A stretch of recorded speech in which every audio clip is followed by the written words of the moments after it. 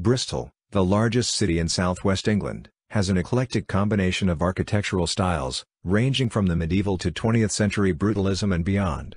During the mid-19th century, Bristol Byzantine, an architectural style unique to the city, was developed, and several examples have survived. Buildings from most of the architectural periods of the United Kingdom can be seen throughout Bristol. Parts of the fortified city and castle date back to the medieval era, as do some churches dating from the 12th century onwards. Outside the historical city centre there are several large Tudor mansions built for wealthy merchants. Almshouses and public houses of the same period survive, intermingled with areas of more recent development. Several Georgian-era squares were laid out for the enjoyment of the middle class. As the city grew, it merged with its surrounding villages, each with its own character and centre, often clustered around a parish church. The construction of the city's floating harbour, taking in the wharves on the River Avon and Frome, provided a focus for industrial development and the growth of the local transport infrastructure. Key elements of which include the Isambard Kingdom Brunel-designed Clifton Suspension Bridge and Temple Meads Terminus, the latter served from 2002 to 2009 as the British Empire and Commonwealth Museum, but is now closed. The 20th century saw further expansion of the city, the growth of the University of Bristol and the arrival of the aircraft industry. During World War II, the city centre was extensively bombed in the Bristol Blitz.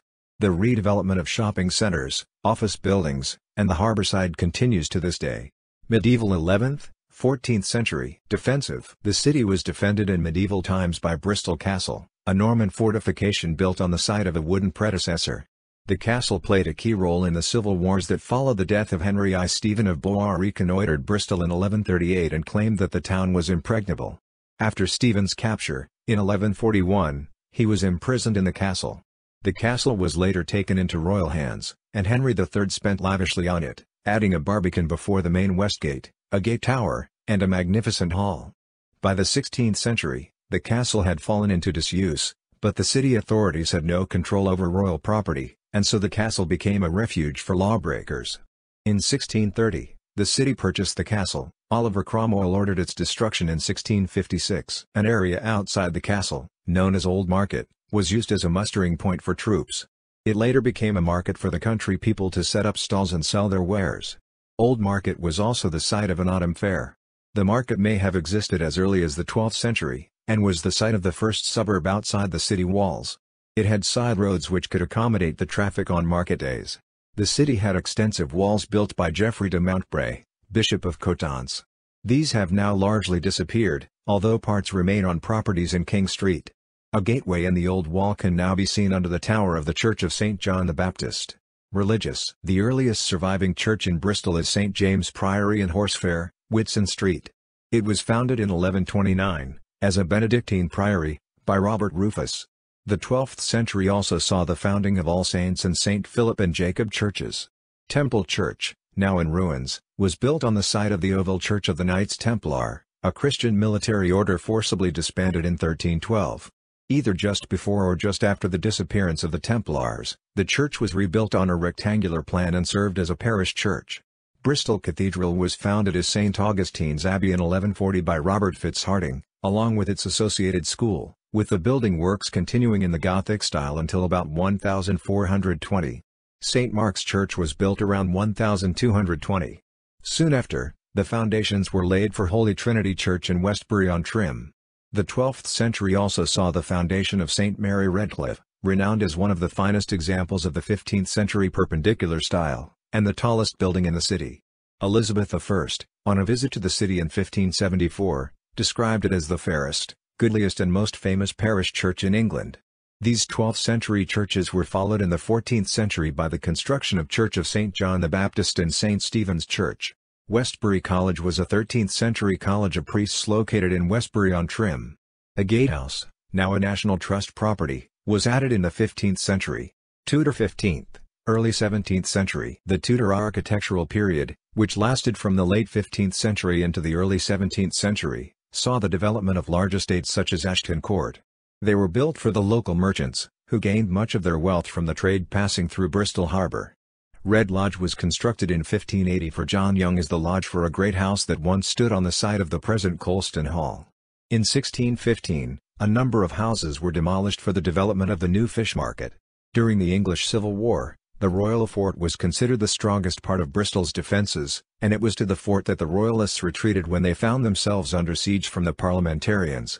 It fell to the parliamentary forces in 1645 and was subsequently demolished. St. Nicholas's almshouses were built in 1652 to provide care for the poor. Several public houses were also built in this period, including the Landauger Trow on King Street and the Hatchet Inn. More churches were built, including St. Michael on the Mount Without. It served the St. Michael's Hill area, one of the first areas outside the city walls to be colonized by the wealthy merchants who were by then trying to escape the overcrowded and unhealthy conditions in the city center. The city was by this time beginning to expand rapidly beyond its traditional city walls, and the surrounding villages were starting to become suburbs, such as the villages of Horfield and Brislington. Both had their own churches, the Church of the Holy Trinity with St. Edmund and St. Luke's respectively. Stuart 1666–1713. The Stuart or English Baroque period 1666–1713 saw more expansion of the city. Large mansions such as King's Weston House and Goldney Hall were constructed. The needs of the poor and destitute became the responsibility of institutions such as Colston's and the Merchant Venturers' Almshouses. The King Street area was developed outside the back street gate of the city, home to the King William and Naval Volunteer public houses. The nearby Queen Square was planned during this era. In 1669, a series of 4 flights of steps, now called Christmas Steps, was constructed to replace a steep, muddy, and narrow street formerly known as Queen Street. Many of the larger houses of this period, including Queen Square, were built for merchant families who were heavily involved in the slave triangle, importing goods from slave plantations.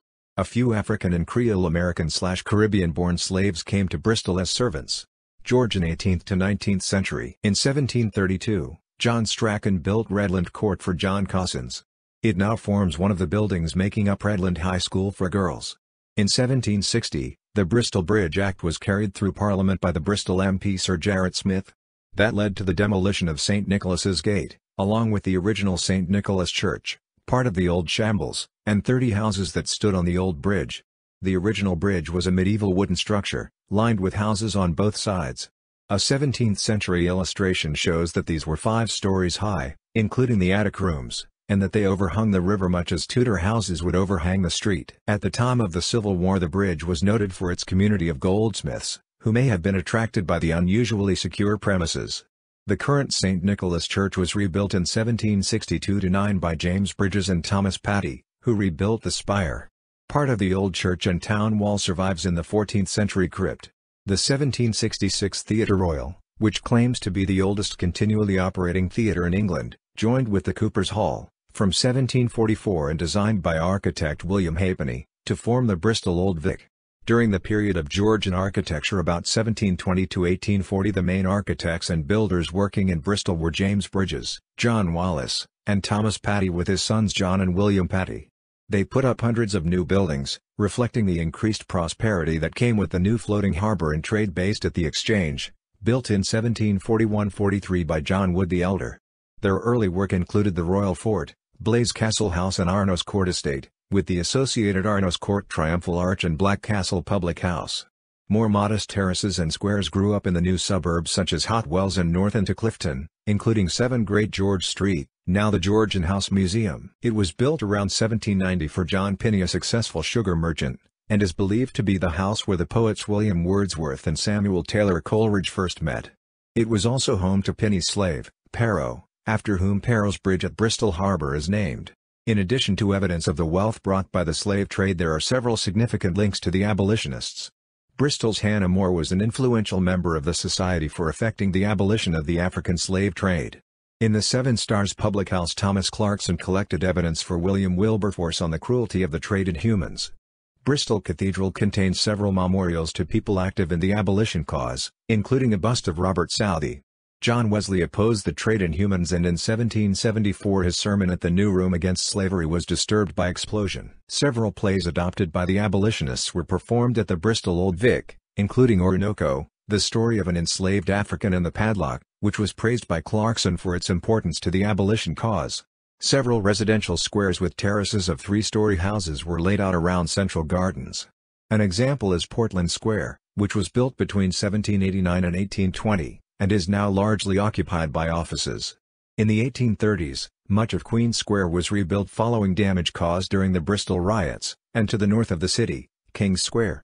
The most fashionable areas were at the top of the hill, as in wet weather the cesspits overflowed down the hill.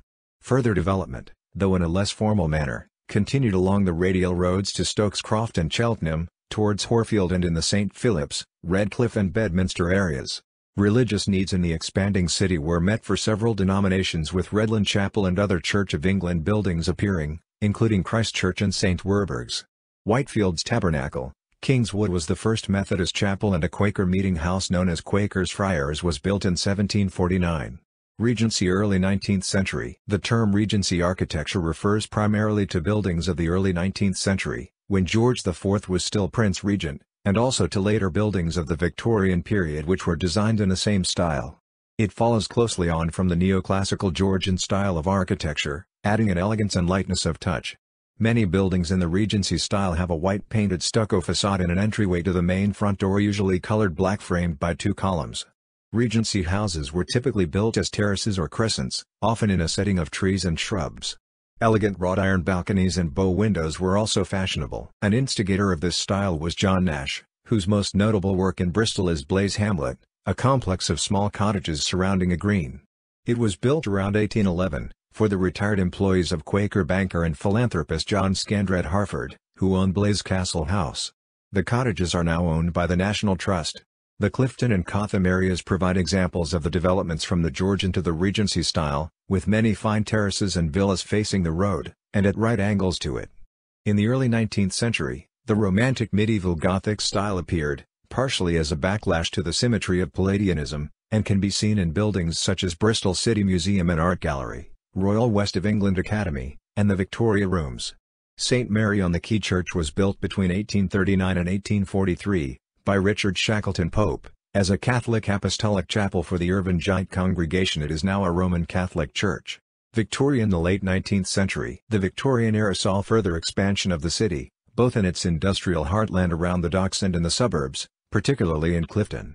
Palatial squares were developed for the prosperous middle classes. Italianate and Grecian villas, made with bath stone and sitting in their own gardens, were built in areas such as Clifton Down.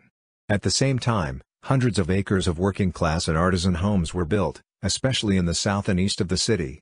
To support the growing population, public service buildings such as the Beaufort Hospital, now Glenside, schools such as Clifton College, and public houses such as the Mauretania Public House were constructed. Between 1849 and 1870, 5 large stone buildings were erected by George Mullett to care for 2,050 orphans in his Ashley Down Orphanage. Cabot Tower is situated in a public park on Brandon Hill. It was built in 1897 by William Van Gogh in memory of John Cabot, 400 years after he set sail from Bristol and landed on what is now Canada. Industrial. A notable feature of Bristol's architecture is the Bristol Byzantine style. Characterized by complicated polychrome brick and decorative arches, this style was used in the construction of factories, warehouses and municipal buildings built in the Victorian era. Surviving examples include the Colston Hall, the granary on Welsh Back, and the Gloucester Road Carriage Works, along with some of the buildings around Victoria Street. Several of the warehouses around the harbour have also survived, including the Arnolfini, which now houses an art gallery. Clarkswood Company Warehouse, the St. Vincent's Works in Silverthorne Lane, and the Wool Hall in St. Thomas Street, are other survivors from the 19th century. The local Pennant sandstone is frequently used as walling material, often with limestone dressings, as found on the old Temple Meads Railway Station and Clifton Down Railway Station.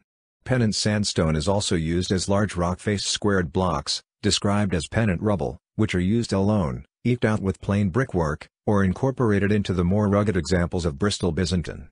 Much of the local transport infrastructure, including the Clifton Suspension Bridge and the original Temple Meads Railway Station, are used as the British Empire and Commonwealth Museum, were designed or built by Isambard Kingdom Brunel.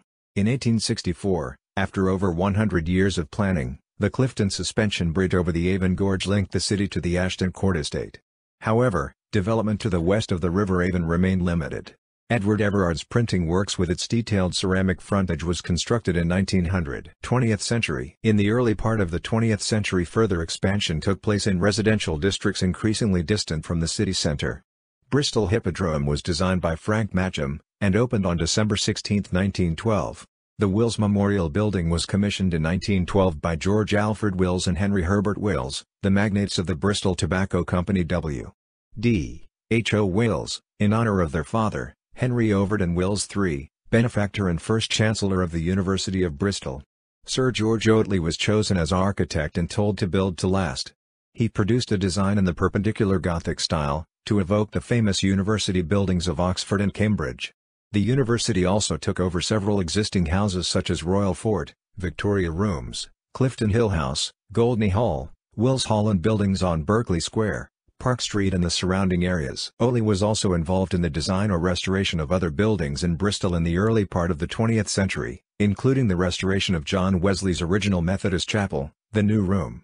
The 1930s saw the construction of the Employment Exchange and the planning of the new Council House, although this was not completed until 1956.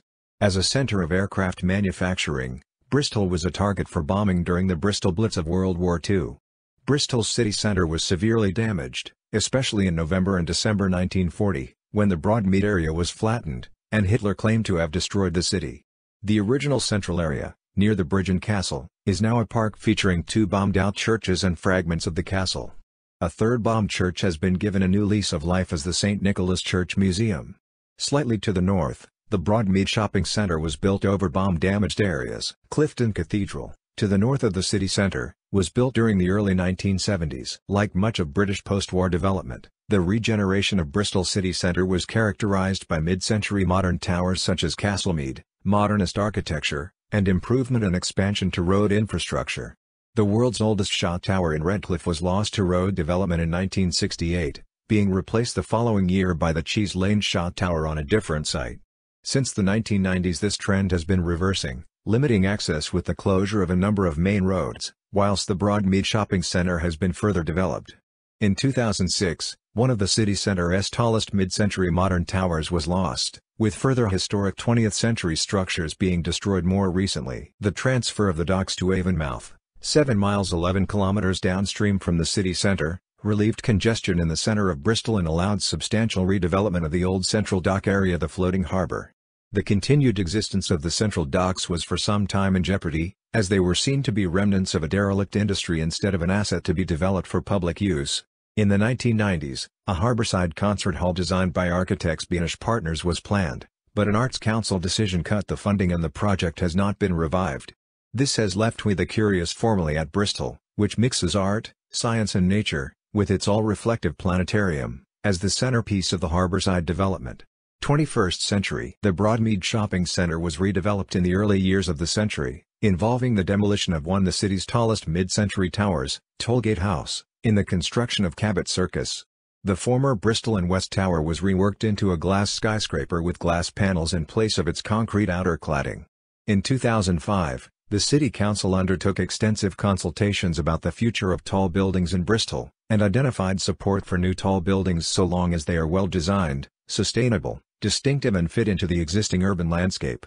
In May 2007, proposals were announced to build approximately 753,000 square feet 70,000 square meters net of homes, offices, and business premises in the St. Paul's area. The development, if it had been approved, would have included a 600 feet 183 meters, 40-story tower next to the M32 motorway, acting as a new entrance to the city. The tower would have been a similar shape to the Swiss Regurken Tower in London. Planning for the large Finzel's Reach development across the floating harbour from Castle Park, including the old George's Brewery buildings, was first granted in 2006 but progress was hampered by the recession and the developers went into receivership. By 2015 the development is part complete with the historic waterfront facade still awaiting regeneration. Since 2013, Bristol has seen an increase in buildings being built or office blocks being converted for student accommodation. These include Fromesgate House, Street, Lawrence House, a former office block in Broad Street, the former Magistrates Court site and New Bridewell Tower.